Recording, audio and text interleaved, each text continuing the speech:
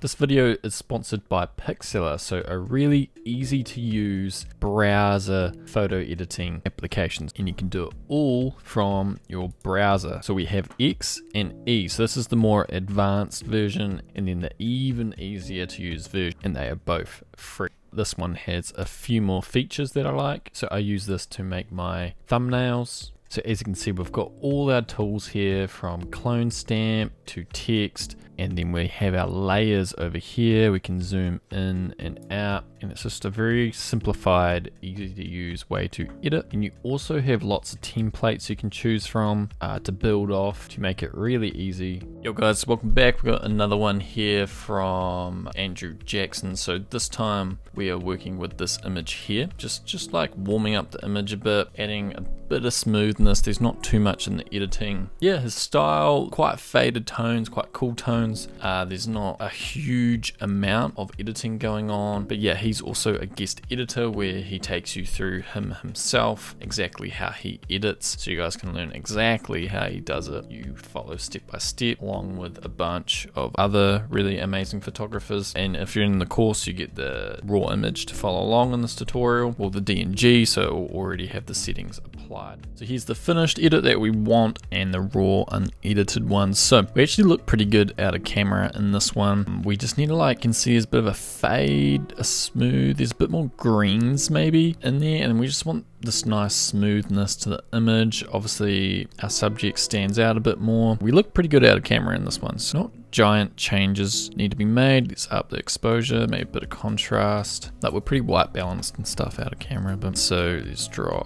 whites for flatness.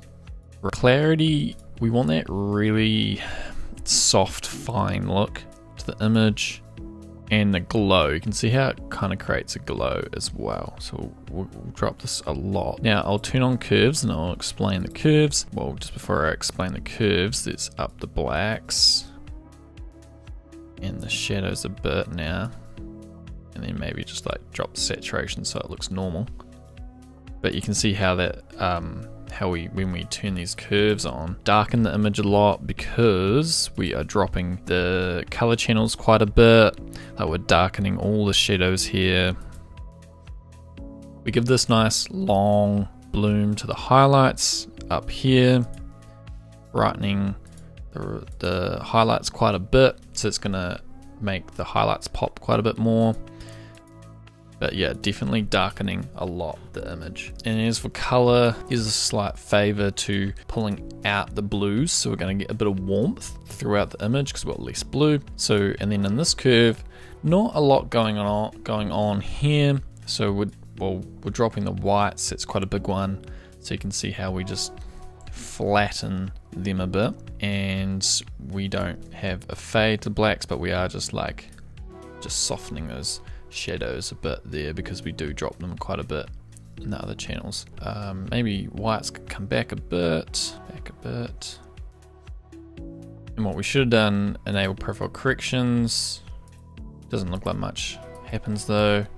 Do chromatic aberration, and we didn't go over the settings before, so the settings are F5, pretty large subject, so like want the entire subject in focus, I guess.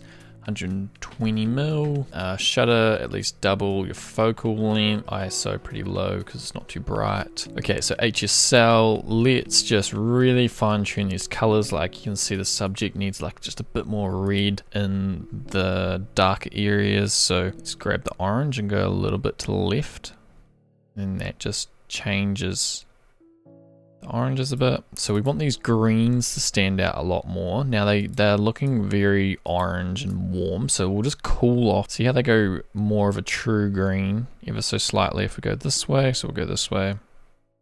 There's very little blues in this. Yeah, I would just leave them there. Aquas, I don't see any, so we'll just leave them. He does have a little bit of a teal effect going on, so like I would probably go this way in other images, just like a touch, like maybe like that or something in those other images. So saturation, our subject. Let's go to luminance, because this is gonna play the biggest role here, I reckon. So let's make our subject pop here. So luminance is the brightness of colors. There's bright and luminance, the reds here. So if I look at like this area of the image and our area of the image, I'd say he's gone this way because it's decreasing the brightness of the yellows. And then greens, just if I look like super closely, say this green spot here, what has he done? He definitely hasn't brightened, he has dimmed them. So with that, saturation, and then there's a lot of yellows in your greens. Let's make our subject pop more, that is orange, by taking out yellows. It might have been his thought process in this image. And let's make our subject, no, we're about good.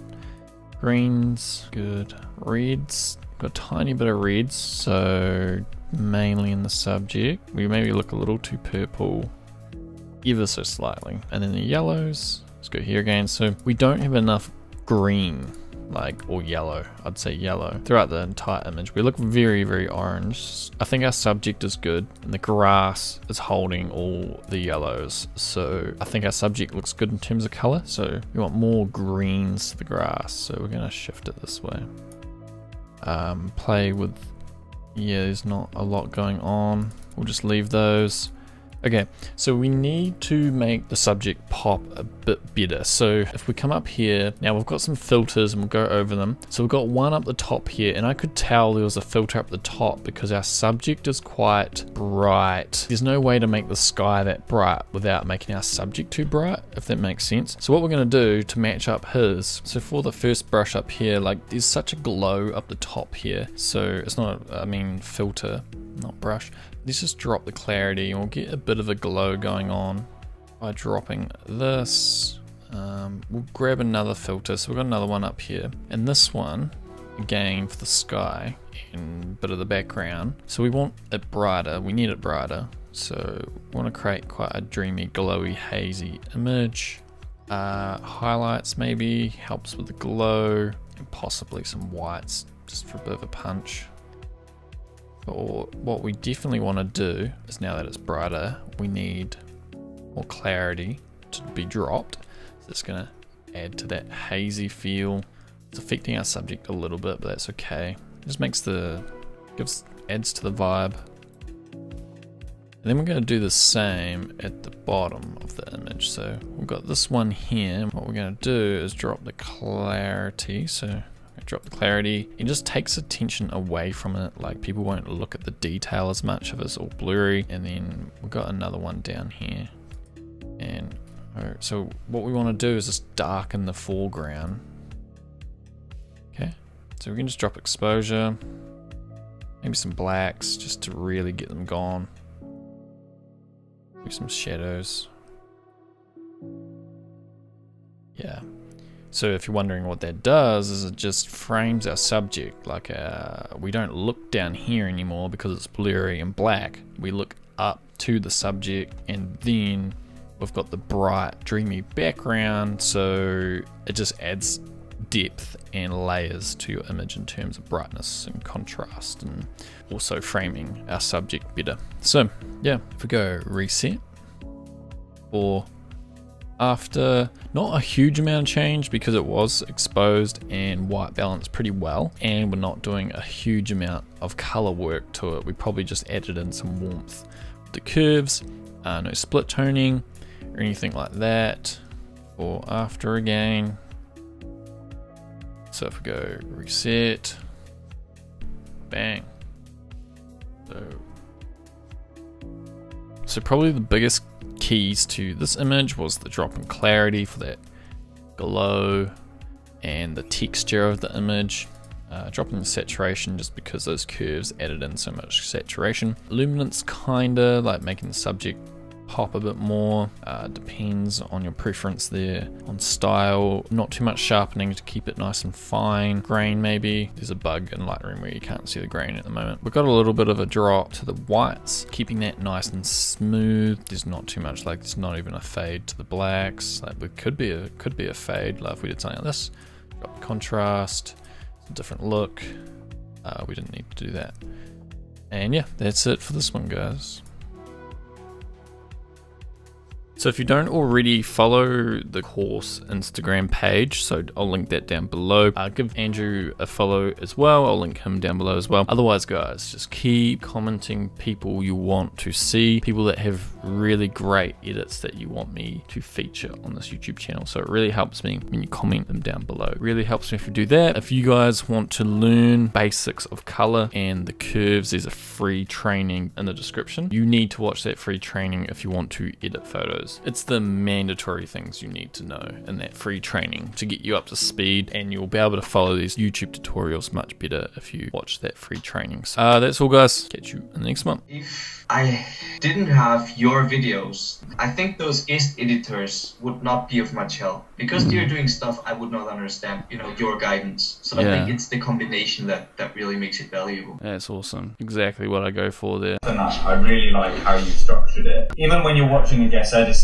it's hard to, you can see it, and that in itself is huge. But then trying to understand, you know, what's in their mind, why have they done that? I think that can help you understand that. That can help you create your own style, that can help you be more deliberate and, you know, choose all these little building blocks to make your own, you know, when you define that. So I find that, and your kind of search for like the why you're doing that, not just this is how, is super useful and powerful.